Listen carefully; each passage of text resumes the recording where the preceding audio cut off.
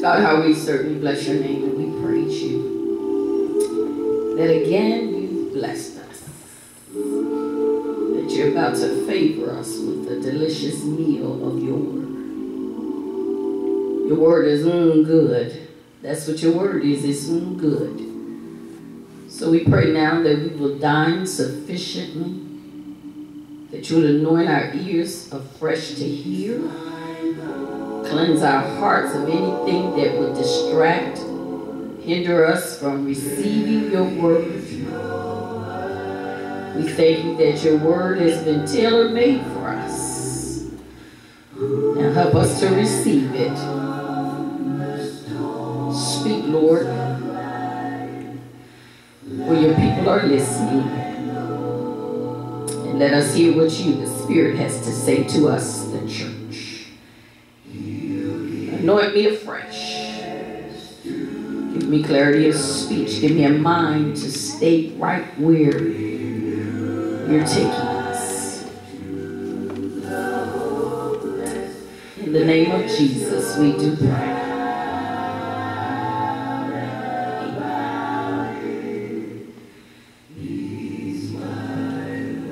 Many of you know he's our Lord. There's no doubt about it. You don't have any doubts in your mind this morning that he is Lord. You've already heard in your reading, in your hearing, 2 Corinthians chapter 4, verses 8 and 9. We are troubled on every side, yet not distressed. We're perplexed, but we're not in despair. Persecuted, but not forsaken. We cast down, but we're not destroyed. So for a few moments, I'd like to talk about being struck down, but not beyond repair. Struck down, but not beyond repair. How many of you saw the movie Creed? Creed came out several years ago. It was about a boxer, Adonis Creed.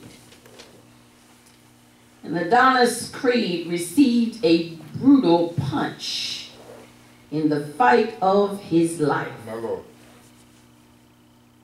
And this brutal punch gave him a severe knockdown. He hits the floor hard.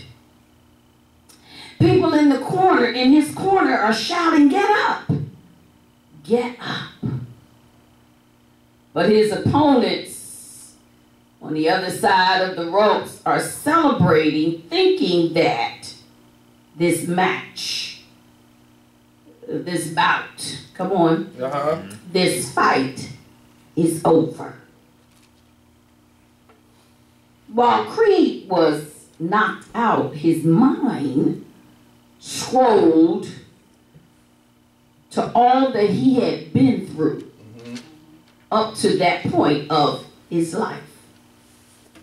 All of the people that loved him and motivated him through the years, and because of his allowing his mind to scroll of everything that he had been through and all of the people that loved him and motivated him, he got a jolt.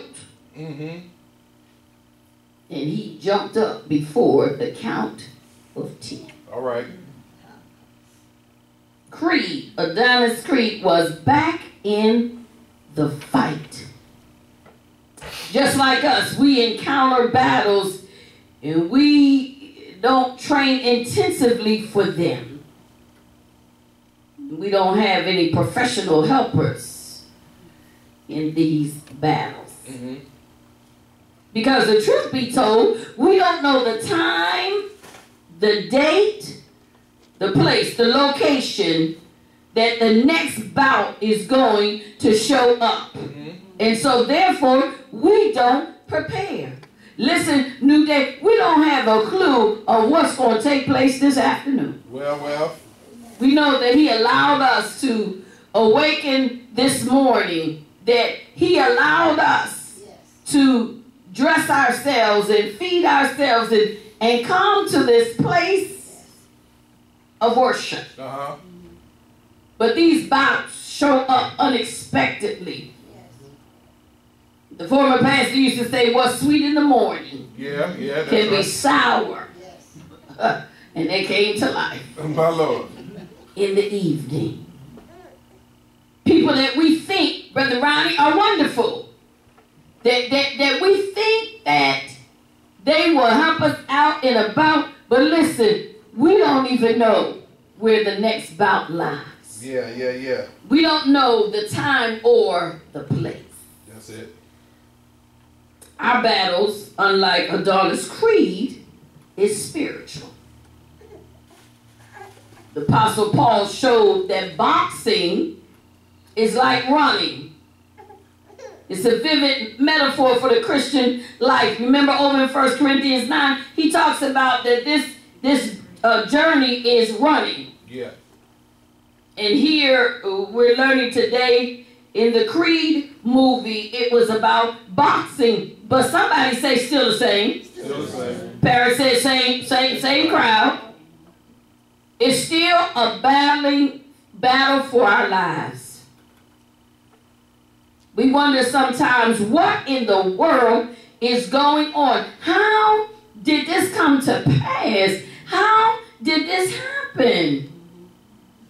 A whirlwind hits. Yeah. Like the tornado in The Wizard of Oz, causing our houses to become unstable, causing our lives to be in turmoil, topsy-turvy.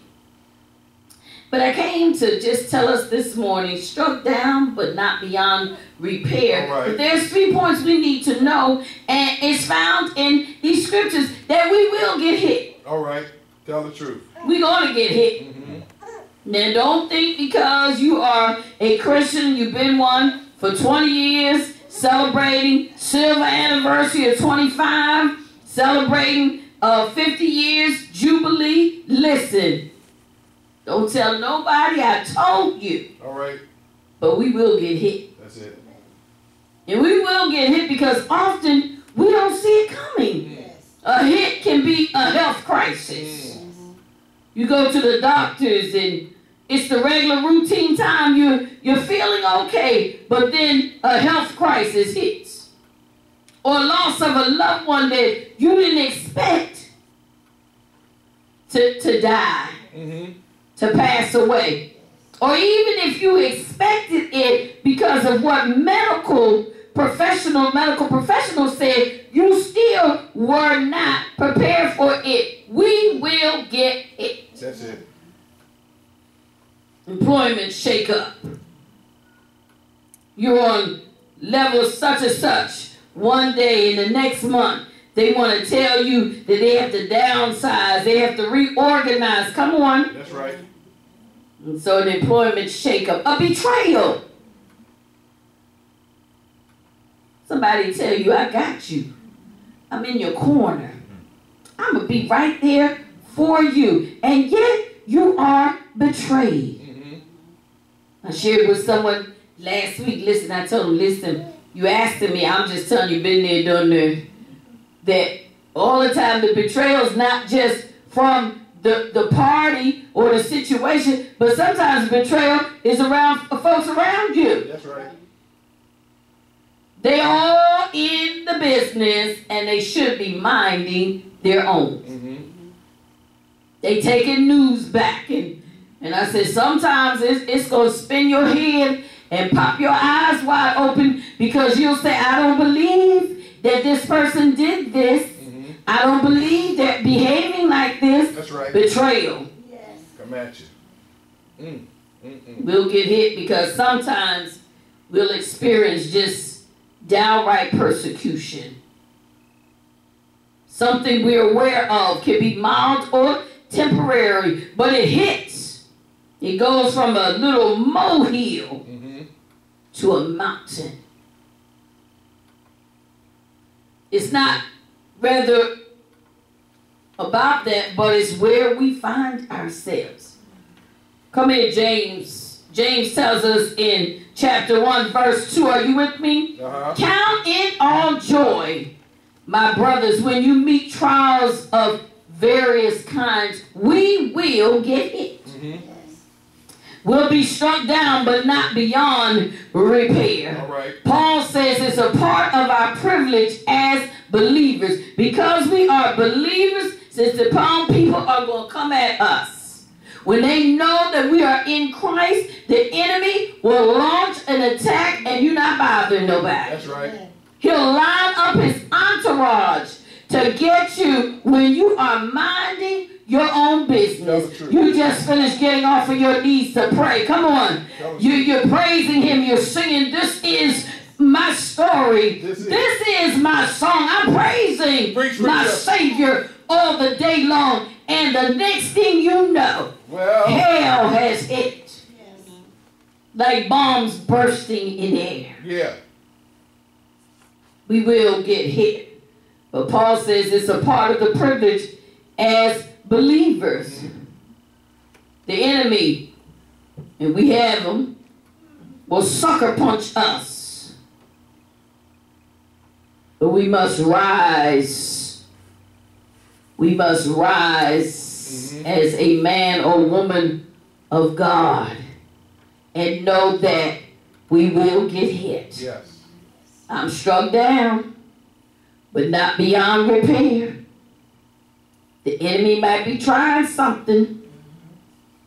We got to know we're going to get hit. But like Adonis Creed, we're not out. All right. For the count. It's not over. All right. Until God says that it's over. All right. Isaiah says it this way, no weapon. No weapon. Formed against me shall prosper. Every lying tongue. It shall be condemned. We will get hit. But we'll get up. Yes. Before the count of 10. Yes. The bout is not over. No. In fact, the Bible says the battle is not mine. It's the Lord. Yeah, Lord. And so when they come up against me, come on. He said the Spirit of the Lord will raise up a standard against them. Yes, he will. And I believe what God's word says. I may be struck down, Brother Paul reminds me, but I'm not beyond repair. Well, I may get down, but I'll get back up. Come on. And so Paul says, but we are troubled on every side, not distressed, we are perplexed, but not in despair. Just know you will go down. See, we'll get hit, but we'll bounce back up. We'll go down. Yeah. Such force sometimes comes that knocks us down. It takes the very breath from us at times. Life takes a hard tilt, and it has its effects. It'll throw us face down to the ground. Do you believe that? Yes. Devastating. Pain excruciating. We try as much as we can with our might to grab and to hold on to any semblance of joy or hope. But I got good news for you. We are troubled on every side. Well. Yet not distressed. We are perplexed, but not in despair. We're persecuted, but not forsaken. We're cast down, but not destroyed. You got to tell yourself, I may have got hit. I may have gone down, but Paul, my brother, the apostle, reminds me that it is not over. Yes, Lord. This is not beyond repair. It's true, for the sake of Christ, we find ourselves afflicted in every way, perplexed, persecuted, and struck down. You know, people just bother us just because we say we're Christian. They'll start up with, why you a Christian? Why you serve that white Jesus? My Lord. Have you been met with that? What has he done for you. He ain't did nothing for me. And so because of Christ, we are sometimes attacked. We sometimes will get hit and sometimes we'll go down. But Peter tunes in 1 Peter chapter 4 verse 12. And Brother Peter, another apostle, says, "Beloved, do not be surprised at the fiery trial when it comes upon you to test you as though something strange were happening to you." Maybe I better say it again. I don't think we got that. Beloved, talking to us, the believer, do not be surprised at the fiery trial when it comes upon you to test you as though something strange were happening to you. The ordeal is fiery. It does come upon you. It packs a knockout punch. But we need to know that the enemy's goal is to devour us, but the Lord's goal is to grow us in faith and trust and endurance. Thank you, Lord. We got to wait on the Lord and be of good courage. Yes, Lord. And he told us What he said? that he would strengthen our hearts. Hallelujah. Wait on the Lord, I say, and be of good courage. Yes, God. And he will strengthen our hearts. Yes. Sometimes our skies are cloudy and dreary. Yeah. Sometimes our hearts are burdened with care. But we may know whatever befall us. Jesus. Somebody call his name Jesus. Jesus is always there. We'll get hit. That's a surety. We'll go down. But here, Paul is letting us know that we can get up. We're hit hard. We're knocked to the ground. We feel like our strength is gone. The bruises of hurt and heartache are present. You can see them, and the pain keeps us pinned to the mat. But like Creed, in the movie Creed, the enemy celebrated and thought it was over for Adonis Creed. Somehow, someday, the enemy has made us believe that it's all over. But Jesus, he went to Calvary so that we can know that we can get up. He hung up so that we could get up. He stayed there on the cross so that we would know that we can get up. We're not going to always be down. It's not going to always be like this. But we must remember that the enemy, the Roman soldiers, Pilate and Herod, and all the Sanhedrins, the Pharisees and the Sadducees, they thought they had Jesus. They thought that they had finally counted him out. Come on now. But before the count of 10, before the count of 10, before the count of 4, because they tell me on the third day morning, Jesus, that's his name. Jesus, well, Jesus, he got up with all power in heaven and in earth. And the same power that he was resurrected with is now living in us. In fact, the Bible tells us greater is he that is in us than he that is in the world. I choose today to be knocked down sometimes because it shows my Father's strength. Because I'm Daddy's little girl, he lets me know that he lives in me, and he lives great in me. Hallelujah. So we may be hit. We will get hit. Not maybe, we will get hit. And then there are times that we'll go down.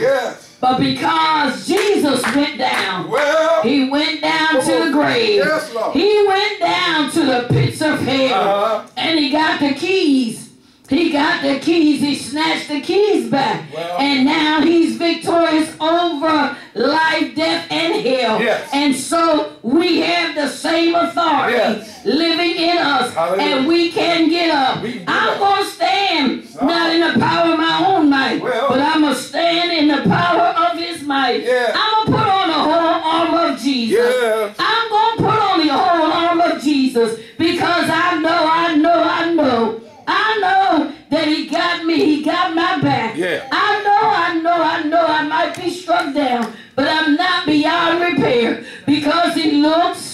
He looks beyond my faults and he sees my needs. And he tells me every day that, yes, I love you. Yes. And I love you unconditionally. I love you endlessly. I love you with a steadfast love. So we are sometimes pressed on every side. But we need to know that when we get hit, when we get knocked down, but the get up is coming. The get up is coming. And one day the great getting up is coming. Yes. We're going to get up and we're going to meet Jesus in here. In that great getting up morning, we'll see Jesus as he is. We'll see him. The dead in Christ arise first, but those that still remain will be caught up in the air to see Jesus and spend the ceaseless ages of eternity with him. And so I just believe that I'm going to keep standing. Having done all, I'm just going to keep standing. I may get hit on the right, and I'll turn to the left. I may get hit on the left, and I'll turn to the right. I may get sucker punched in the front, but I'll just keep on standing because I know that I'm not standing alone. That mercy and grace fronts me, and surely his goodness and mercy shall be with me all the days of my life. Father, thank you for your word. Thank you for giving strength, oh God, Yes, God. for your word to go forth. We praise you and we honor you. Lord, help us to remember to not give up, but to know that we may be struck down, but we're not beyond repair. That we'll get hit sometimes. We'll go down sometimes, but when we think of the goodness of you, Jesus, like Adonis Creed, we can stroll through our mind all of the love and motivation of people that you've placed in our lives, and we can get up. And we're not out. And it's not over until you say that it's over. In the precious name of Jesus, we pray. Amen.